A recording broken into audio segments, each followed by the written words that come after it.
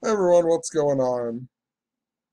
If you're new to this channel, in order to understand more of what I'm going to talk about in this video, you need to watch at least this video that I'll leave in the description, because it's kind of a follow-up video in regards to the information that I was talking about in that video. And what I talk about on this channel is, you know, patterns that are within your own life and in the mainstream media, and signs and symbolism, and what is also called synchronicity, such as when you say a word and then the TV says the same word at the exact same time. That's what synchronicity kind of is. And I talk about all of that, and how if you understand what is called gematria, the practice of coding numbers into words and phrases, a lot of times them signs and symbolism and synchronicity seem to make a lot more sense. And if you follow it enough, you can figure out things, such as way back in December, I was watching the movie The Number 23, and I had this big synchronicity with the color pink, and it led me to think that Pink was going to sing the national anthem at the Super Bowl. And then just over a month later, they announced that Pink was going to sing the national anthem at the Super Bowl. And, there's much, much more. You can check out a ton of my other videos. It might seem complicated, but I'm telling you, if you just follow along for a little while, it will make a lot more sense. And the reason that I'm making this video is because the other night, Saturday night, I had like crazy, or it was actually last night, but it kind of began on Saturday night. But I had this just crazy synchronicity like the whole night. And what had happened was my nephew was in town, and he was up at my parents' house, and my mom had to work, and my dad has to work at like 4 in the morning. He has to get up. So I went up there, and I brought my nephew over to my house so he could play. He wanted to play the Nintendo Wii U that I have. And that way my dad could go to bed, and my mom would just pick him up when she got off of work. So anyway, his mom had called me, my sister, and they had a change of plans, and instead of doing whatever they're going to do, they were going to go see this movie called The Happy Time Murders. And my internet's not working with the crap, so that picture ain't going to work. But she asked me if I'd heard of it, and she thought it was hilarious. She loves this Melissa McCarthy person in that movie Tammy, which I don't really think's that great of a movie. But anyway, my sister was telling me about this movie, and she sent me a trailer to this movie so I could watch it because I'd never heard of it, and whatever. Then she thanked me for getting her son and blah blah blah blah blah. And basically, this movie is it's a movie with Muppets in it, but it's a lot more for adults. Like this, the Muppet has sex with another Muppet, and then he shoots it all over and whatever else. It's not a movie for kids. And anyway, she watched that movie in the theater, and then she went home and whatever. My mom got my nephew, and it was just me and my son Zamian that night after Colin had left. And I decided to go to bed kind of early because I had to get up and watch Zamian when he woke up in the morning, because I knew that Jasmine, my girlfriend, has been working overnights, and she was going to want to sleep for a while. So I knew I was going to have to get up with him in the morning. So when I got up with him in the morning, I decided to find this movie just because my sister had told me about it. And I found it on Kodi.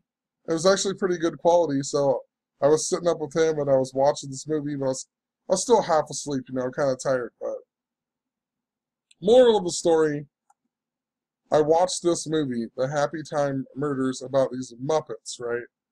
And later in the day, Jasmine and Zamian left, and I went back to sleep for a while, and I didn't watch anything else on TV.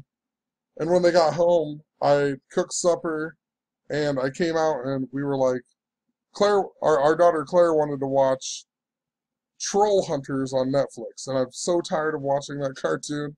We watch it like 24/7, and Jasmine feels the same way. So I was Jasmine was like, let's watch something else. And I just suggested Family Guy because it was another cartoon at least. And at least Family Guy, I actually don't hate Family Guy. And so Jasmine was like, all right. And she just turned on a random episode of Family Guy. And what's messed up about it is this episode was just so random. The episode, it's called Herpy the Love Sore. And it begins with a spoof about the Muppets and how they're on drugs and whatnot, reminding me of that movie that I had watched just the night before, or just earlier that morning, right? The only two things I watched, the first two things I watched in the whole day, involve Muppets and it's, adult rated humor of Muppets. Like, I was like, what are the odds of that, So, it led me to look more into Melissa McCarthy and the Happy Time Murders because I knew there was something that I was supposed to figure out from the reason of this happening. And it might sound strange if you're new, but these things happen, and if you pay enough attention and you look more into it, you'll find more of what the purpose of it is and why it is happening. So I just kept watching this Family Guy episode, and if you've been following my channel, I've been talking a lot about Cleveland and the Cleveland Indians possibly being in the World Series and how it's synced up to the curse of Rocky Colavito, and also how the number 624 is connected in my own life in relation to all of this. And that's what gematria, gematria is used within Kabbalah that has a belief that God created the world by merging the letter with the number. But it also has the red string of Kabbalah. If you've ever watched the TV show called Touch, they talk about that, how there's the gods tied a red string around everyone's ankle, and, you're all meant, things are meant to touch at certain times. And basically that kid can see the patterns and the codes within the world, and he stops bad things from happening because he can touch people at certain times to make it, make good things happen instead of bad things happening, if that makes sense. So it truly is all interrelated. Everything in this world. That is why the sports leagues are interrelated into the media, and that is why I am telling you the things that are going on in my own life are also interrelated into the sports leagues and into the mainstream media. Everything is interrelated. So I just want to get that point across. Some people don't understand that in regards to gematria and, what I am talking about on this channel. It's not, there are people who understand this knowledge and who are using it to, take advantage of the average person and to essentially play God over the rest of us. That is absolutely positive, but it doesn't take away from the fact that all of this works because everything is interrelated. So if you just think that only the Freemasons are doing all of this stuff, or, or the Jews or whatever, that's not entirely the case. Yes, I agree that they are using this, but everything is truly interrelated. And, we're not going to beat these people at controlling over us without understanding more about this knowledge and how it works and how we can use it to better the world. So that's why I talk about this on this channel, because it's something very essential and it's something that needs to be talked about. So I know I'm going off on a rant here, but it's the truth. Like, people think I don't need to talk about my own life. I get that so many times, but it's absolutely interrelated into what is going on. And if you've followed my channel for, even the past year, there are tons of things I wouldn't even have came up with if it wasn't for this synchronicity.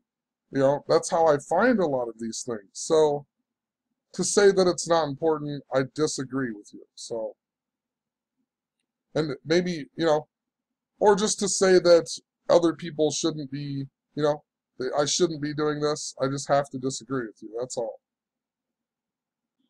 So anyway, what was interesting about this episode? So it has the Muppet thing, and not too far off of that, Peter gets this whip in the mail, and he goes to Cleveland's house, and he's gonna whip Cleveland or something. I can't remember what the whole point was, but he goes to Cleveland's house, and what's even funnier about this is right after this scene with Cleveland, it goes to Brian the dog watching a Clint Eastwood movie where Clint Eastwood becomes blood brothers with these Indians, right? Cleveland and the Indians. And I've been talking about the Cleveland Indians like no other. So, Clint Eastwood is really important to what I've been documenting as well. Clint Eastwood is in the bridges of Madison County, right? I believe that movie even came out in 81, and 81 is that big number with the bridge symbolism. But followed bridge symbolism all year, talked about a major bridge collapse. Then we got that bridge collapse in Italy this year that was synced up to the Cleveland Indians. So, just interesting. He's also, Marty McFly in Back to the Future says that his name's Clint Eastwood, and when he goes back to the Old West, he starts off with the Native American people getting chased by the cavalry, right? So, and Back to the Future is interrelated. It was super connected to the Cubs. Even when the Cubs lost in 2015, they lost on Back to the Future Day. And then the World Series began on October 27th, which was the same day that the Kansas City Royals won the World Series in 1985. On October 27th, which is the same day Marty McFly came back to the future, came back to 1985, was the day the Royals won the World Series. Then the Royals went on to win the World Series after when the Cubs were supposed to win it because of Back to the Future. Marty McFly even had KC daylighters on his Toyota 4x4, so absolutely connected to what I've been talking about with the Cubs and the Indians, and how something to this year is just related big time to when the Cubs and the Indians played each other in 2016. But basically the whole plot of this show is that Stewie wanted to become blood brothers with Brian, and then Brian has herpes, so then Stewie got herpes. And, that was just a major plot through the deal. It's just interesting that he was Cleveland, and then the Indian scene just after that. Also, Clint Eastwood's 88 years old this year, right? And that was a big number with the Cubs. Curse of the Billy Goat equals 88. That's why in the Steve Bartman incident, after that happened, the Marlins scored 8 runs in the 8th inning to come back and whatnot. And, Anthony Rizzo born on 8/8, so on. Anyway, I looked up Melissa McCarthy after this, and oddly enough, the day that I decided to watch this film just so happens to be her birthday. August 26th, same day I just randomly watched this Melissa McCarthy film, just so happens to be her 48th birthday. And that's interesting because in regards to Cleveland equals 48, and they haven't won the World Series since the year 48. And 48 and 70 are also kind of mirrored years. 1970 was 48 years ago, and the Indians haven't won for 70 years. Indians equal 70 in gematria. So she was born in 70 and just turned 48. You see what I'm talking about? Her name in gematria also is 169, just like Rocky Colavito, who the Indians are cursed by. So the big piece that I noticed with her, when I look at Melissa McCarthy up, she's really famous for this TV show called Mike and Molly, which I've heard of, but I've never really got into it or watched any episodes. I watched maybe a few pieces of it, but I've never really watched it. But if you go back and watch this video where I talked about the pink symbolism, a big thing in regards to it was all about Molly. Talked about Pretty in Pink, and that stars Molly Ringwald. And then I was just talking about how Molly Tibbetts was, when she went missing, wearing a pink shirt, and they also, some cop thought she was missing back in November, thought she was a 10-year-old missing girl because of her pink coat and pink hat or whatever, right? So there was this Molly symbolism. Even in this video, I mentioned how possibly it was something to do with Leonard Skinner and Molly Hatchet, right? And then we got the death of Ed King, the guy from Leonard Skinner, just, what, a couple days after making this video or whatever? And, you know, just interesting. And they're from Jacksonville. And think about the Jacksonville stupid shooting that we just recently got. I also recently just talked about Jonathan Davis's wife dying from corn. I think it might have been it was in one of these newer videos. Talked about Jonathan Davis's, I think it was this one, the guy from Korn. And way back when what I was talking about in this video was back in January, I had some synchronicity with the band Korn and the theme of Blind.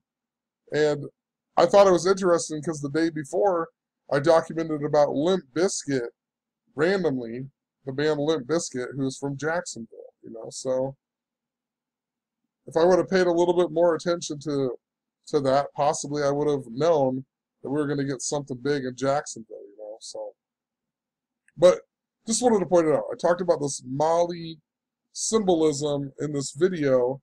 I even had some synchronicity with ghosts with my friend Sam, and when I looked up the movie Ghost with Demi Moore in it, and his name's Sam Moores, when you look up that movie, Demi Moore's character in the movie is named Molly, and her husband, Patrick Swayze's character, his name's Sam, right?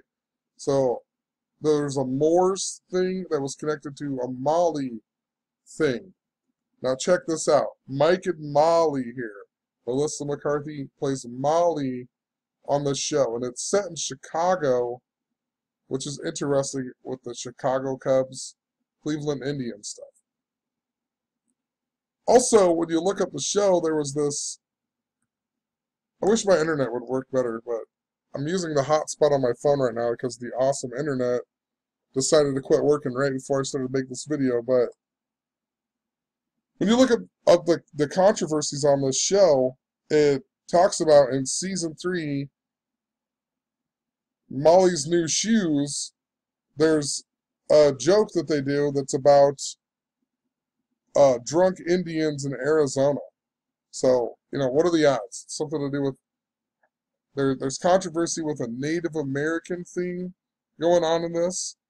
And it's interesting in regards to the Diamondbacks, too, in Arizona. You know, they were the team who won just after 9/11 on 11/4. This is the 114th World Series. And then we just had John McCain die from Arizona, right? Arizona equals 48, just like Cleveland.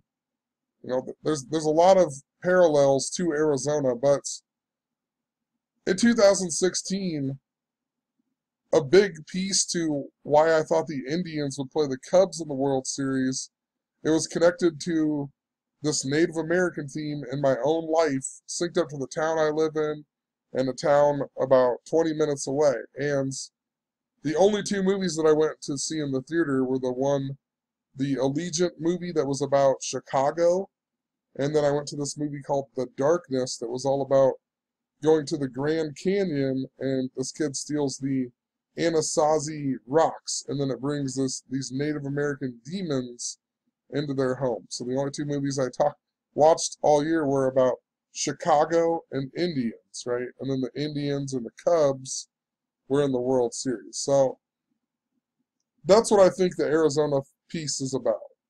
You know, showing me something with the Indians again. But it wouldn't surprise me if the Diamondbacks or something made the World Series. You know, I'm just trying to follow this puzzle and piece it together.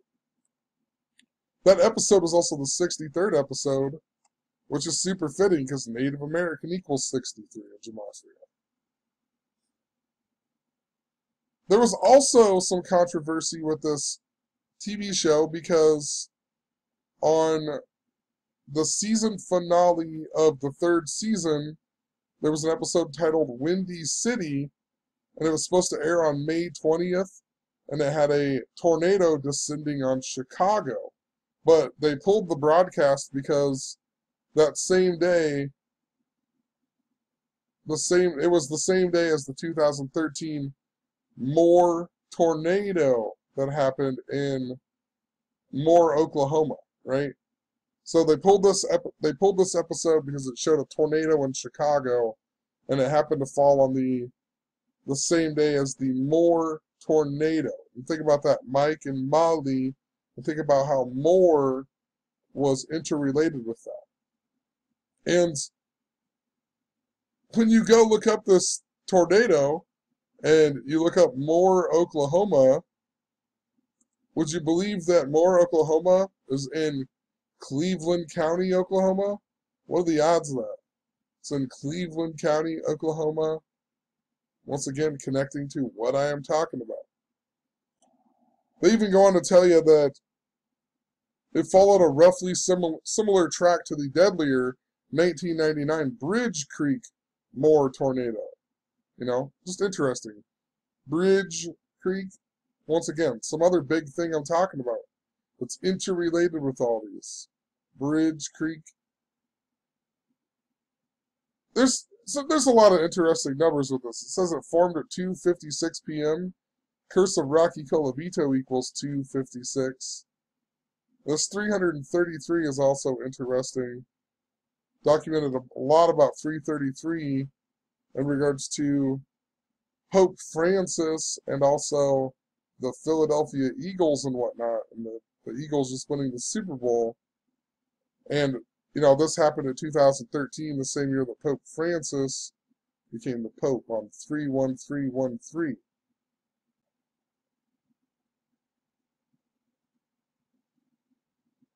That episode, and when you look up that episode about the tornado, it was also the 70th episode. Remember, Indians equals 70. They haven't won, and it will be 70 years this year if they make the World Series. I mean, they haven't won in 70 years if they make the World Series. This show also just so happened to air 127 episodes. In 2016, I was talking about how this was the it number for the Indians. 127. We even got the story about the girl from the Allegiant movie being arrested at the Dakota Access Pipeline, and she was one of 127 people being arrested, right? And then North Dakota was celebrated its 127th anniversary of being a state on Game 7 of that day of the World Series, and North Dakota equals 127 in Gematria. If you notice, we just got a story about Kyrie Irving, the former Cleveland Cavalier who went to Boston.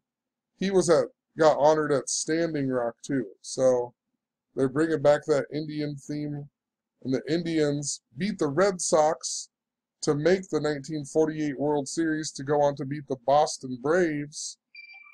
So, you know, tons of other things. The Babe Ruth died in 1948, just before the Indians won the World Series. And the Red Sox were cursed by Babe Ruth, by the curse of Bambino, which I bring that up because, look, the 126th episode of this show that aired on the same day as the very last episode is just so happens to be called The Curse of the Bambino. What are the odds of that? That one was also Season 6, Episode 12, which has been an interesting number. You know, the Stoneman Douglas stuff was all about 612. All these shootings in Florida are all connected to the number 612. That's the day Donald Trump met Kim Jong-un, June 12th. And it's the 114th World Series.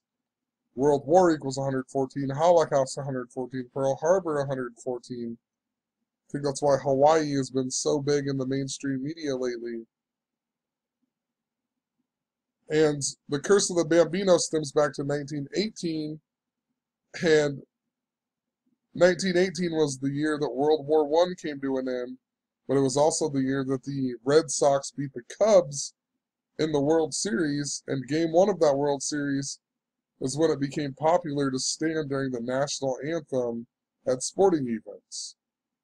And Grover Cleveland Alexander was also on that team for the Cubs, and he died on November 4th, a lot like 114. So anyway,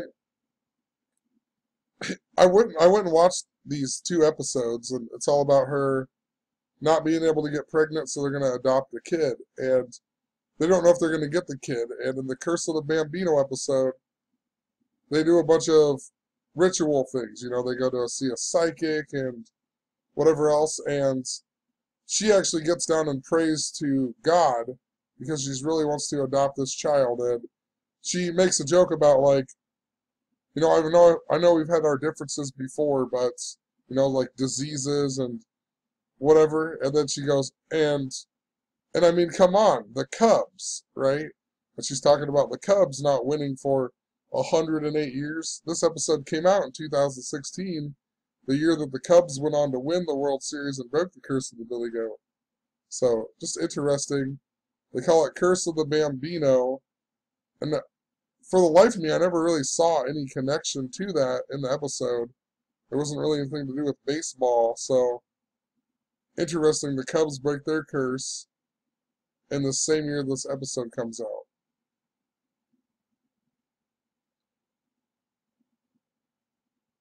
So, she's also a fat comedian, right? A fat comedian. The other guy who plays Mike, he's also a fat comedian. And there's some other weird thing that happened the other day. So I got this message.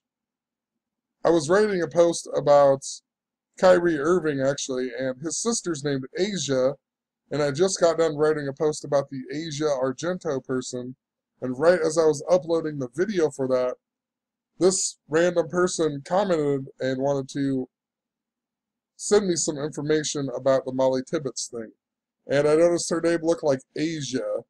And, you know, she's wearing a shirt that looks like the Boston Celtics. But maybe that's not how you pronounce it, Asia. But anyway, I gave this person my email address. And so it's an obvious girl, but when I got the email's from Ralph Emerson.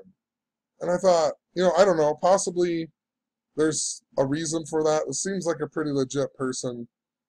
And maybe it's from like Ralph Waldo Emerson, you know, something to do with that. I don't know for sure. But just interesting. It's this person, it's an obvious girl, and then I get a message from Ralph Emerson. And then the next day, I got a video. Someone commented 8675309 on my Ralphie May video. And, I mean, if you don't know, I talked about this pattern with fat comedians and how I thought Ralphie May would possibly die within the next year.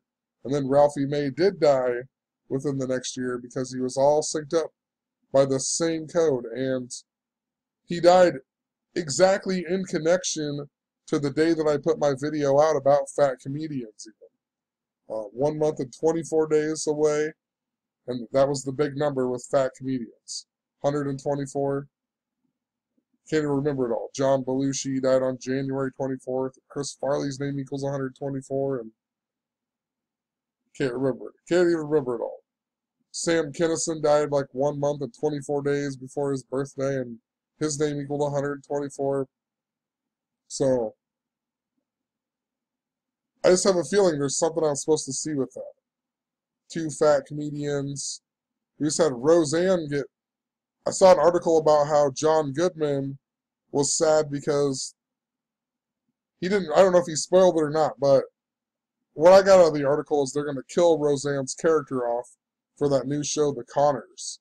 So they kind of kill the fat comedian, you know what I mean? So, just interesting, but Ralph in Gematria equals the same as Melissa McCarthy and also Rocky Colavito. And Family Guy, that had that Muppets thing in the beginning, Family Guy has that big number synced up to fat comedians. Family Guy equals 124. So, I don't know. Had some synchronicity with Family Guy and Ralph Cramden a while back from the TV show The Honeymooners as well. He's the original Fred Flintstone, and then John Goodman was Fred Flintstone. Or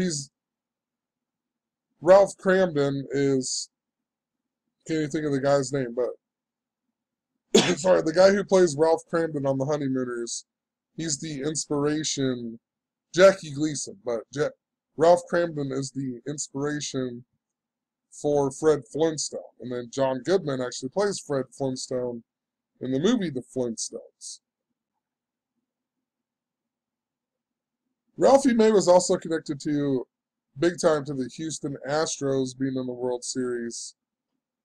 He died in Las Vegas just after the Las Vegas shooting, where the guy from The Price is Right called me the day, or reached out to me the day before the Vegas shooting, and he is from Las Vegas, right? And then I don't know what happened to him, so never responded to my email, which just seems a little strange to me. You know, you reach out to me like crazy, and then when I send you an email, you tell me you're going to get back to me because you're out of town, and then you never do. It just seems a little fishy, you know. Why would you, if I reached out to somebody that bad, you know, and they responded, I think I would want to get a hold of them. I don't know. Just seems weird to me. Also, in regards to McCarthy, the coach of the Boston Red Sox, the year that the Indians beat them in the one-game playoff series to go on and beat the Boston Braves in the World Series, the coach was named Joe McCarthy. You know, so he won a bunch of World Series with the New York Yankees, though, when he was the coach. So, and New York equals 78, just like Cleveland, and he also died in the year 78. You know, so he quit coaching in 1950 when Grover Cleveland Alexander died on 11/4 just after the Yankees won the World Series. So, I don't know. I still think it's for the Indians, but there's a lot of interesting parallels that go along with it. Also, this guy who plays Mike on the show, Billy Gardell. What I thought was interesting about him, when you look up his movies and whatnot, he's in, according to Wikipedia, this is the only episode he's in on Young Sheldon, but I know that he's on more than this. But the one that they list just so happens to be the one where Sheldon starts the religion of binary, and he sees the numbers 1 and 0 in his dream. And he says, "Are you the 10 Commandments?" And they say, "No, we're binary. You know, we make up the universe, 1s and 0s. But in Gematria, God equals 10 and Satan equals 10, right?"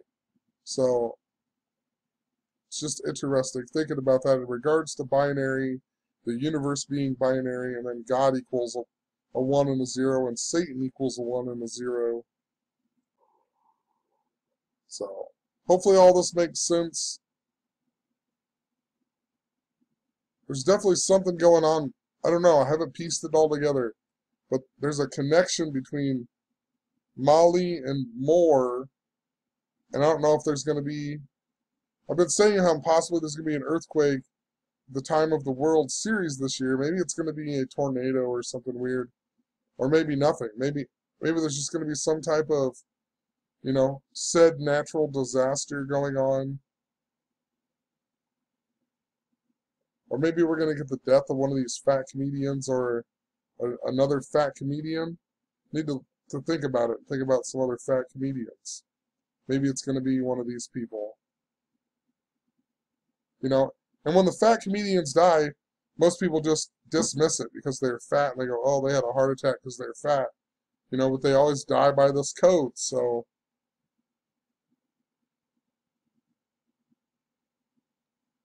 Let's see. Anyway, let's look at one last thing that happened on last night. So I wrote a bunch of this stuff, and I made this blog post, and I can't remember. I was upstairs, and I came back downstairs, and I noticed my girlfriend and my daughter were both sleeping down there, and the Cleveland show was turned on. And I thought, interesting, that they're watching the Cleveland show again. And I don't know, I started thinking about his name being Cleveland Brown.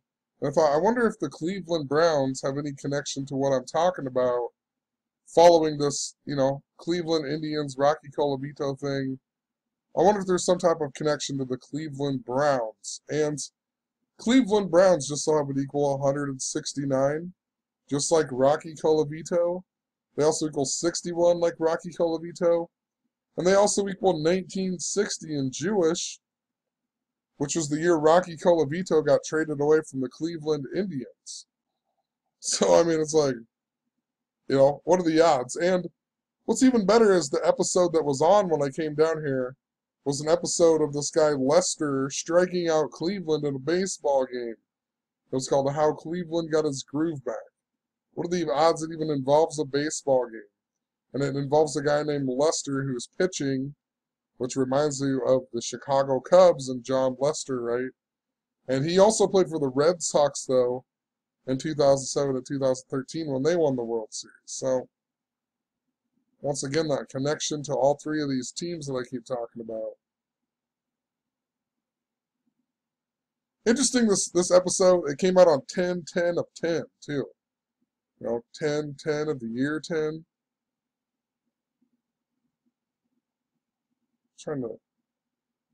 I'll talk about this in a different video maybe, but 24th episode is interesting after the Jacksonville thing.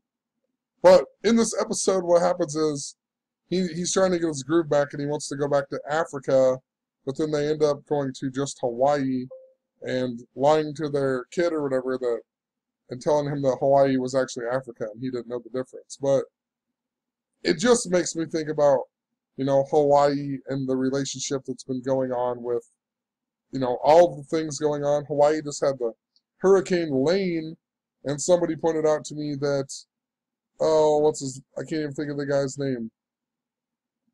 The coach that traded away Rocky Colavito, his name was Lane, so just interesting.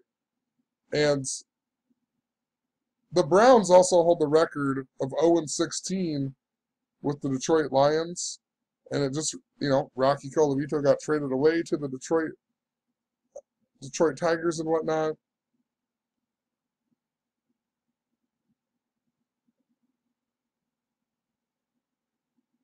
Also, the last game that the Browns played was the preseason game against the Eagles, which just stuck out to me because the Eagles won the NFL championship game in 1960, the year that Rocky Colavito was traded. So, how interesting, The Eagles just won, and then they won the year that Rocky Colavito was traded as well, 1960. They also won in 1948, the year that the Indians won the World Series. The Eagles did. Sorry, my battery died, but the Eagles won in 1948, just after the Indians won, and then the Browns won in 1950, which is interesting considering the score was 5-0, which is a really odd football score. 5-0. It's pretty strange. But it is also interesting with that Grover Cleveland Alexander dying in 1950, and that's also when the McCarthy coach of the Red Sox quit coaching in 1950. Also, in regards to the Browns, Elvis was a fan of the Browns. I was just thinking about that in regards to Aretha Franklin dying on the same day as Elvis and Babe Ruth. And, Aretha Franklin, Elvis was supposedly a friend of Bobby Franklin, it says in there. And it had me thinking of Elvis in Hawaii that aired on 114, a lot like 114. The year that the Miami Dolphins won. Elvis also died 7 months and 8 days after his birthday. Cleveland equals 78. We also had Jerry the King Lawyer's son, Lawler, however you say it, his son, the wrestler. He died earlier this year. And, Jerry the King is a fan of the Cleveland Browns. Elvis also is from Memphis, which is interesting because Memphis is where Rustwood Park burnt down. And, that was on Easter Sunday, the same day Rocky Colavito got traded away in 1960.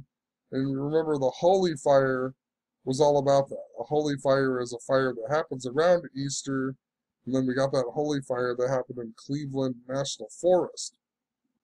So, just interesting that Rustwood Park is in Memphis, and it's even famous for a non-sporting event of Elvis performing on July 4th, 1956.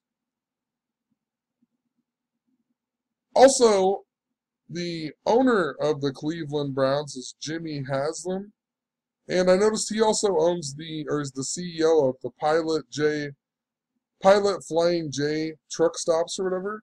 And remember, in regards to the flag stuff, remember all over Facebook, there was a guy who said that he's not going to go flying J's anymore because they took down their flag or whatever. There was a big flag controversy with the flying J's and whatnot. And that guy's name was Dave Moore, who started that controversy. But it's interesting that Pilot Flying J equals 169, just like Cleveland Browns. So this guy owns the Cleveland Browns, and he's the CEO of Pilot Flying J, that both equal the same thing in gematria. Just like Rocky Colavito. It also changed to Pilot Flying J, the name of it, on 7/1 of 2010, which is interesting because this year, 7/1 is 114 days for the 114th World Series. So, I don't know. I thought it was interesting how the Cleveland Browns had a big connection to Rocky Colavito. And then the reason I even thought of any of it was because I came downstairs and the Cleveland show was on, and his name's Cleveland Brown.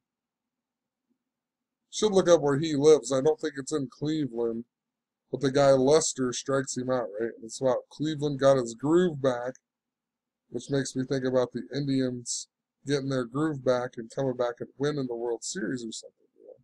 Possibly nothing, but.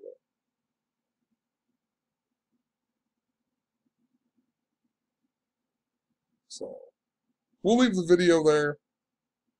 Like I said, I just wanted to show all these odd connections, these patterns, these symbols and signs. They happen to me every day, all day long. It's unbelievable, but if you understand gematria, you can see a little bit more of what's going on. I don't know. That Ralphie May thing with the fat comedians, I just wonder if we're going to get a death of a fat comedian sometime, that's connected to the World Series or maybe the Super Bowl. We'll see what's going on with it. Have a good one. Peace.